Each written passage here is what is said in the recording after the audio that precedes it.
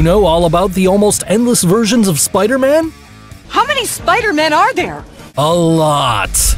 And believe me, you don't know them all. That's why today I bring you the 10 most powerful Spider-Men. Here, I won't develop the classic version of Spider-Man because it's really unique. Spider-Ham is not here either, and certainly not Spider-Pig. Spider-Pig, Spider-Pig. I'm sorry, Spider-Pig, you're my number one. So, the first on this list is Scarlet Spider, Kaine Parker. They need my help. Get to safety. I'll be back for you. Many have taken the name of the Scarlet Spider, like Ben Reilly, and even Peter Parker himself was called like that. However, today I'll talk about the most powerful, Kaine. He is the first clone of Peter Parker created by Miles Warren.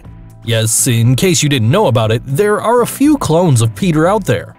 What? Clones? Despite the fact Kaine is a clone of Peter, he's so much stronger, faster, and has much more resistance. He's able to lift up to 30 tons.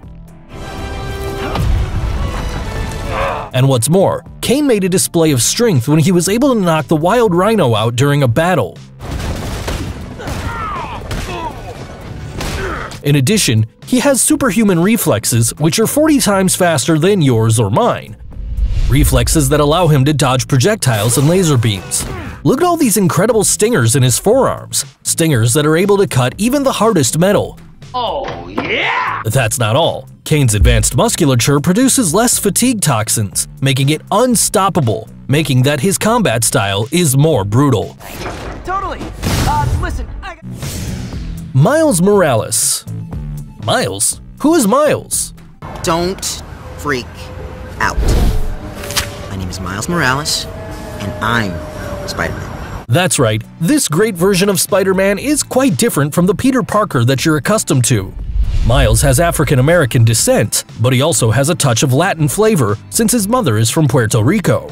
Miles was bitten by a spider that had been part of an experiment, much like Peter Parker.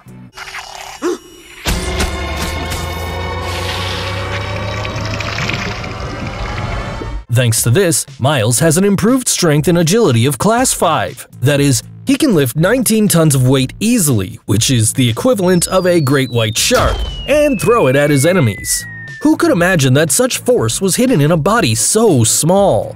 Did you call me small? What happened to you? Is it the supervillain diet? In addition, Miles also has a venomous ray with which he can temporarily paralyze his enemies with a single touch.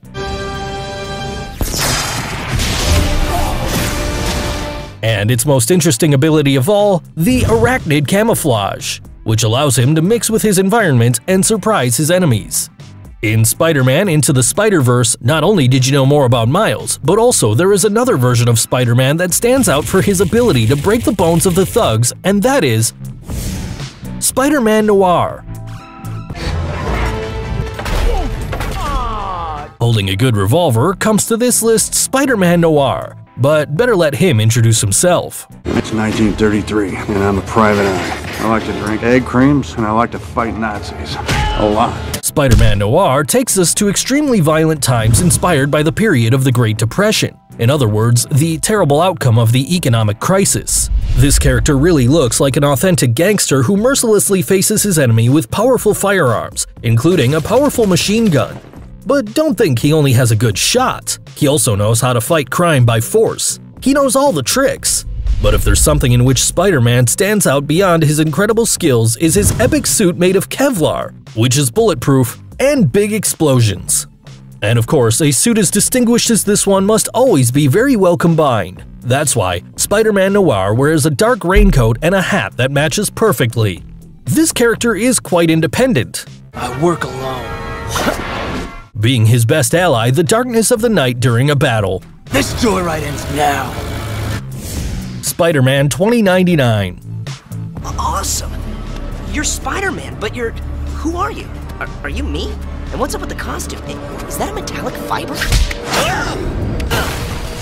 I'm sure you know him more like Miguel O'Hara. I'll tell you, he's the head of a research department on genetic transmutations. And what do you think? It was precisely after an accident in a laboratory that Miguel turned into this amazing Spider-Man.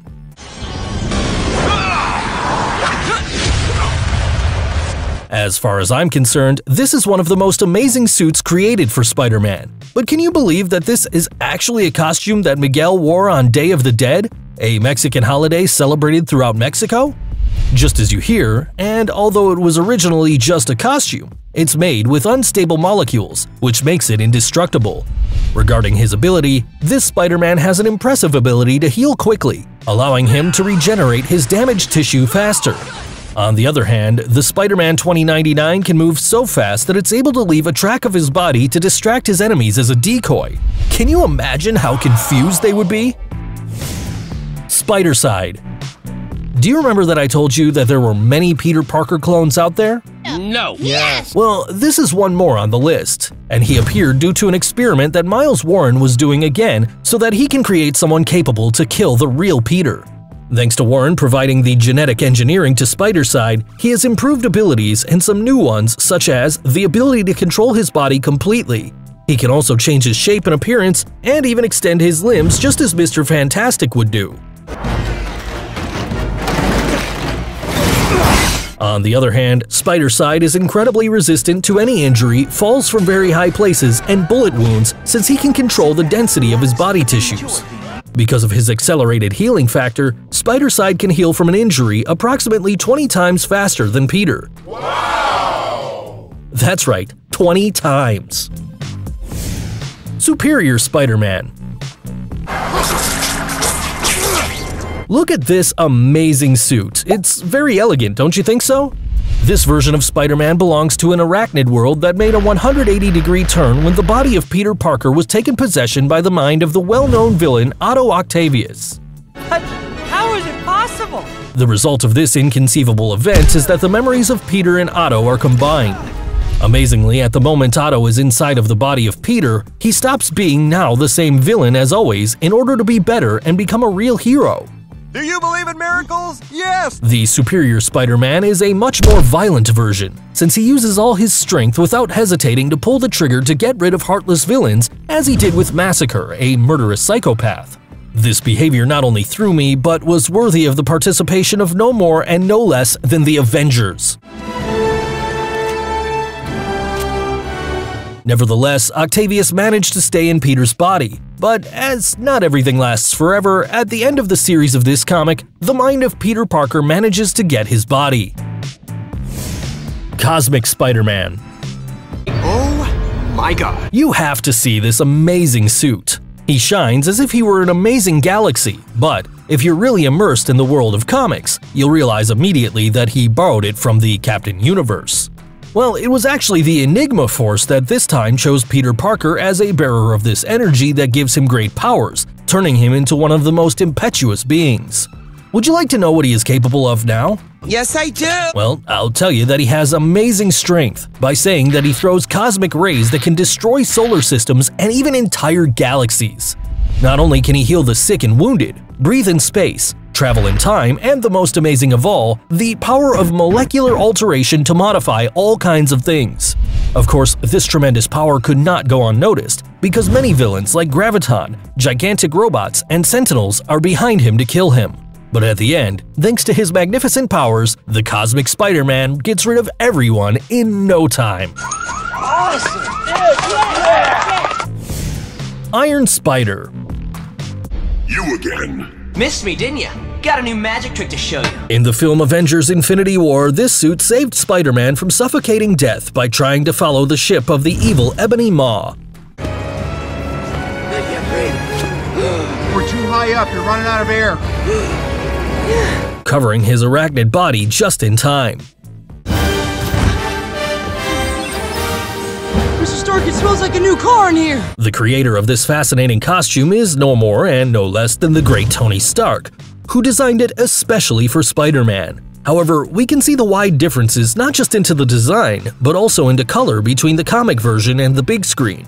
On the other hand, what characterizes the Great Iron Spider is that he has these incredible mechanical spider arms. In addition, thanks to the power of the most advanced nanotechnology, he can survive at higher altitudes, survive against the bullet wounds, and also, he can run into different versions since his suit is made of intelligent material. Awesome! This version of the arachnid as a superhero definitively fights battles to another level.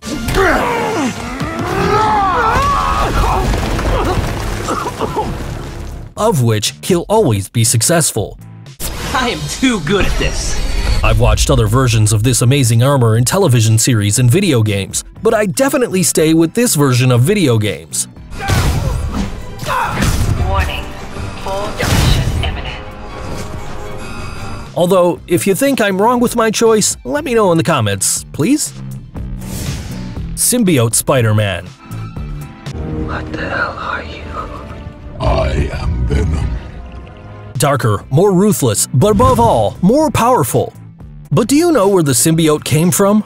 Everything began during a trip to space when a dark spot adhered to the Spider-Man's hand, covering his body completely in order to give rise to this new version, which provided him some powers and skills in a drastically improved version. But how to imagine that a simple black spot, yes, the one which colors the classic costume of this superhero, is actually an alien that inhabits Peter's body like a parasite?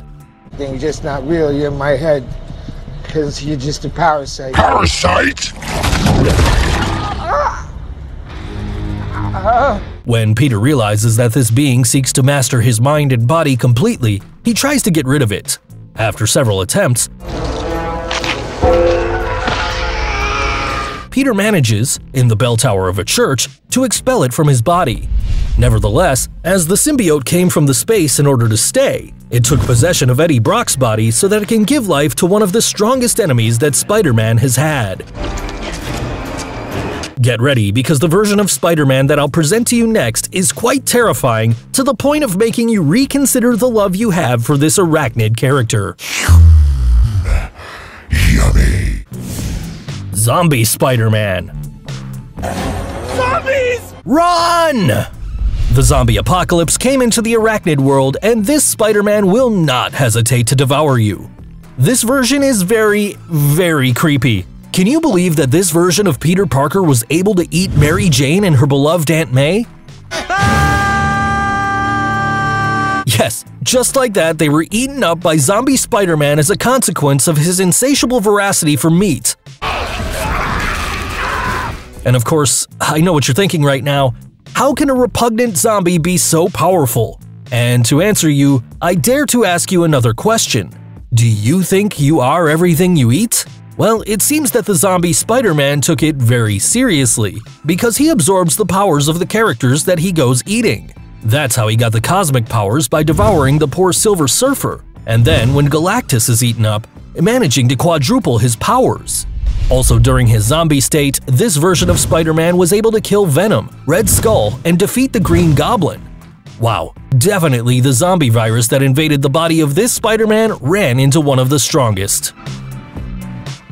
Now it's time for an arachnid advice. If there's something that's holding you back in your life, Just let go. Be in the moment. and remember, I love you all. but That's all, folks. subscribe to TrendMax and activate the notification bell so that you always receive the best contents.